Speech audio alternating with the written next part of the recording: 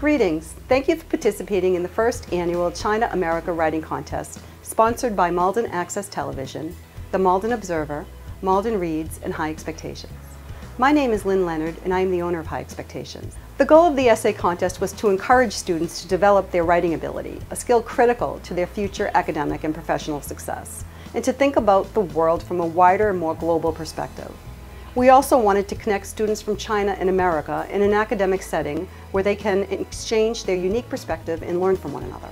Introducing aspects of different cultures into the classroom promotes critical thinking and intellectual growth.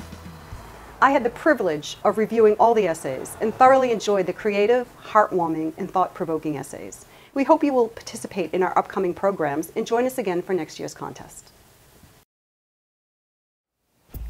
MATV Malden's Media Center got involved with this project because it ties in with our mission of connecting community, promoting civic engagement, and nurturing arts and culture in the city of Malden. High Expectations has been an active organization at MATV, and we've been helping them use media production in their work with educating and empowering youth. MATV is a partner with Malden Reads, One City, One Book, which is all about promoting literacy. And we have a citizen journalism program, which is about teaching people good writing skills and telling stories effectively. So supporting this project was a natural extension of our mission, and we were proud to partner with High Expectations on the college essay writing contest. My name is Leslie Brokaw, and I'm a teacher at Emerson College in Boston, Massachusetts, and I was one of the judges for this competition. It was really a pleasure to be able to be one of the judges and get to read all of the essays. There were two essays in particular that I really was struck by. One was an essay that's called A Letter to Nature.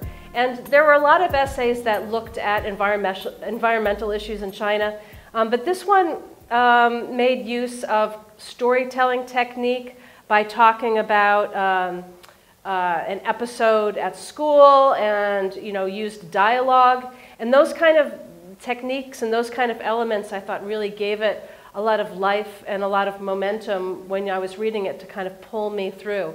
It also talked about how the author had written a letter to I guess it was the Shanghai Environmental Protection Agency or some name like that, with concern about environmental issues, and ended up, instead of being held up as somebody who was caring about their community, suffered a censure and was told that they'd brought some shame to their school for speaking out. Just on its own, that's such a compelling story, and it was told really beautifully, and to my mind, it made it a real standout essay. So, the lessons to take from that are to, find a good essay, a good story from your own life. Try to add some storytelling elements of dialogue and of scene and of place, and then also fold in stats and facts and figures, and you'll have yourself the elements and the base for a really nice piece of writing. The other one that I liked was also about environmental issues, and it was called Starry Night, and it talked about how it's very difficult to see the stars in parts of China because of all the smog. And I thought this was a successful essay because it started out with the author talking about spending time as a younger child, being able to see the stars, and what a powerful feeling that was, and how much that was missed. And again, a lot of the essays talked about environmental issues and brought in a lot of interesting facts and figures, but the ones that really took it up a step were the ones that had this layer of personal experience and personal passion that made it something that just was more compelling and just a wonderful piece of writing. And my last bit of advice is just how to make your writing better. One is to try to do a little bit every day, but the other is something that's really, really difficult. It's really difficult for adults. It can be equally difficult for teenagers, and that's to share your writing with somebody else and to get their feedback.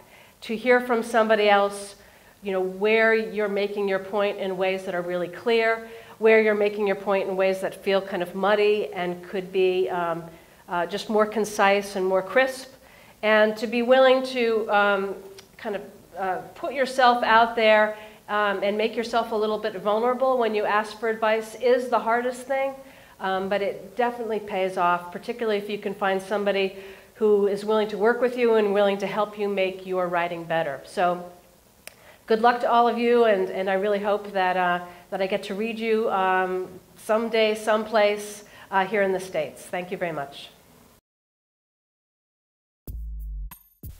Hi everyone, my name is Patrick and I'm an English teacher at High Expectations. This summer we offered an intensive ELA workshop and it was by all counts very successful.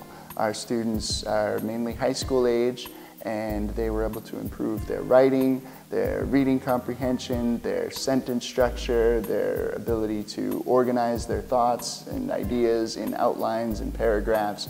And I think that now they are very well prepared to return to high school now that fall is upon us, and they'll also be better prepared to take the SAT. So we're very happy we offered it, and we're excited to do it again in the near future.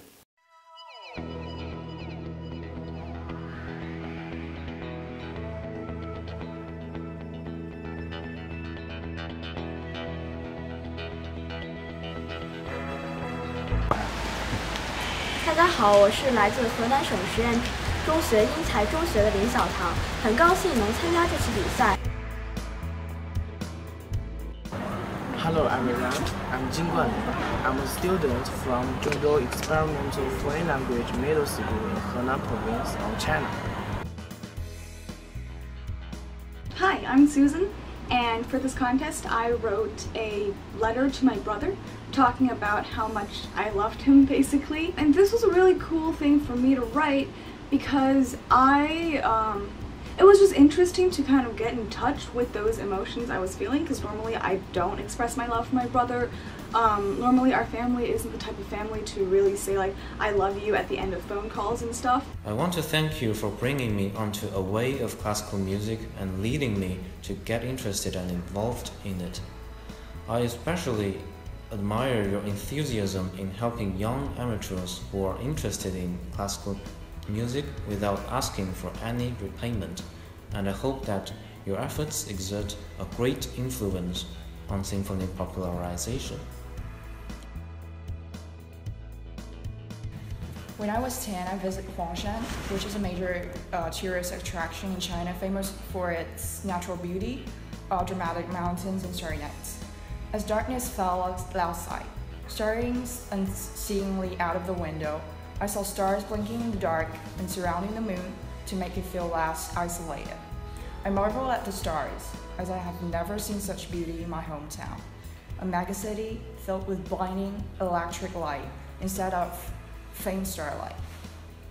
While my essay is primarily about how I use my own power writing a letter and not being obeying to the social norms, not being contentful to the status quo of the factory polluting the vicinity environment for school, and that is my primary motivation for writing that letter. That is a thing that evokes my own self to change the environment. And I think that process could really tell the audiences all across the world what I was trying to tell in the final paragraph, which is this is our planet and a place no thing should be done with any reason upon, no matter what facade it holds and what lie it tells. That clearly indicate my assertion, my claim about we should try our best using every effort we have to stop such a sinful behavior from happening. I'm a middle school student. And I know that. I have the fully awareness of that. And I hope you do. Really taking your responsibility not to damage the planet and acting as a responsible citizen of your country, of the global community, to further enhance people's awareness of this sinful behavior should not be happening.